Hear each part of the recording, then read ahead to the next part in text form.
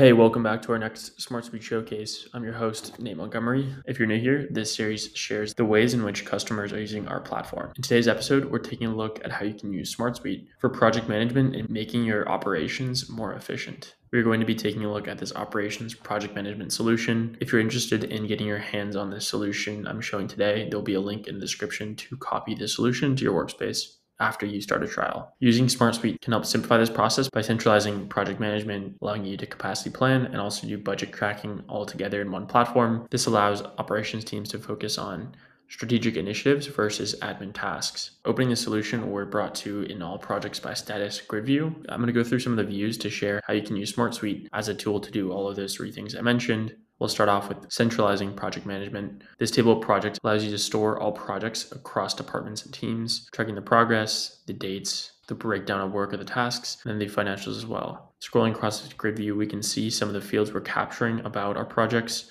We can see this in other ways as well. Someone like a project manager would likely want to see overviews of the projects going on, including just the financials, or maybe they want to see a project timeline view showing spotlights by status to depict how things are progressing with regards to time. If we wanted to focus on one project and get a great overview of that project, we can open up a record of a project and we're brought into our record view. The entire team can use the communication center to communicate and collaborate on this project. You can see the breakdown of the project and the fields of the project in these sections, which can collapse. So moving down from the project overview, we can see the tasks and the breakdown of work, including some high-level information on each task. And then we have a couple of sections for financials, including our estimated. And then once time starts getting tracked by someone like an operations specialist, these fields will start filling out. Now, while operations specialists and people executing on the work can execute on the work directly inside of these record views and in different tables and views, project managers can see an overview of this information across all departments and all projects. Moving over to a project actual versus budget, we can start seeing the cost control and budget management of our projects at an overall level. Here in this chart view, we can see our different projects grouped, and we're comparing our project budget in green versus our actual fees in real time to confirm we are not going to go over a project budget. Moving over to our actual versus estimate margin percentage by project, we can also see each individual project. Project managers can also get overviews of resource capacity for planning and making sure they aren't over allocating any work to the team. Moving to our resources table, we're going to be brought to a capacity overview dashboard where we can see a good glimpse into capacity for our team this week, as well as capacity for next week.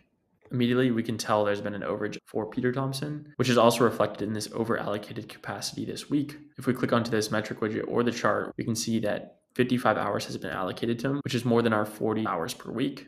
And then we can see the two tasks that have been assigned to him that we might need to extend the dates on to distribute the amount of time being worked on each week, or we can reassign them to a different resource that we have in the same role that has similar skills to Peter. And as we go to the next week, we can see things are looking good for our resources. Using our flexible dashboard, we're able to create widgets to show weeks out in advance, as well as larger groupings like months and years. These charts are real time, so these will immediately reflect from changes that are happening. Let's go over to task now to show how those assignments feed into the financials inside of the projects, as well as the resource capacity dashboard. We're now in a task by project table, and we can see all of the tasks that are happening for the projects that we have, the status, the description, the due date, as well as the estimate and the budget versus the actual time, where roles are tracking time and doing their work.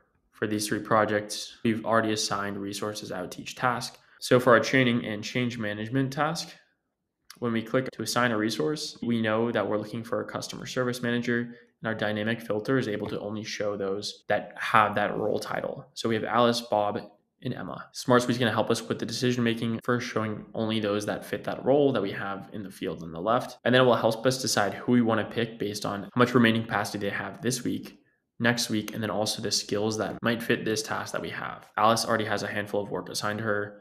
Bob and Emma have not been used at all. We can choose to assign from here.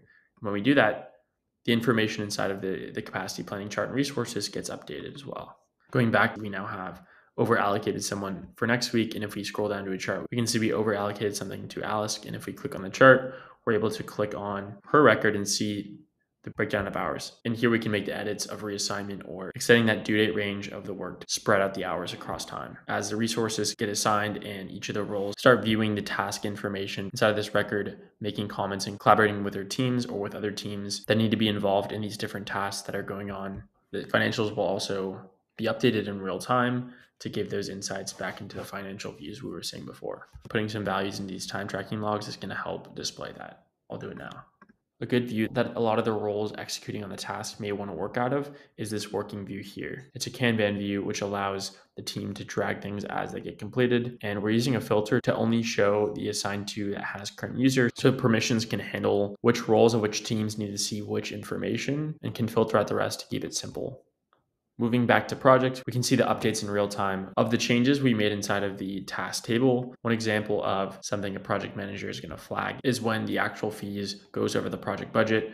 When this happens, an automation can be set up in the background to notify the project manager when it gets close to that case. SmartSuite's also super adaptable and flexible in the fact that you can always have a running and active list of your resources where you can change the status of people to inactive. The work assigned will still remain there for the past information. The same goes for the rates and the rate cards. Collaboration across teams is also continued with tools like My Work, where it centralizes all the tasks, not just from this solution, but from other solutions your company may be using, as well as the notification to sum up all the conversation and assignments that are happening. There are projects, tasks, and other resources as well. To recap, SmartSuite is a great tool to help streamline operations processes because it can help team execute on the work and give project managers overviews on project financials, capacity to help them improve decision making, control the budget, and optimize the planning of capacity. Thanks so much for watching, and I'll see you next time.